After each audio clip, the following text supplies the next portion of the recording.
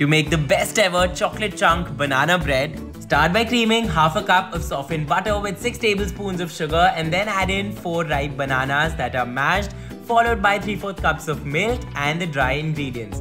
I'm using chickpea flour from US Chickpeas, which is super nutritious, versatile and also makes this recipe gluten-free and delicious.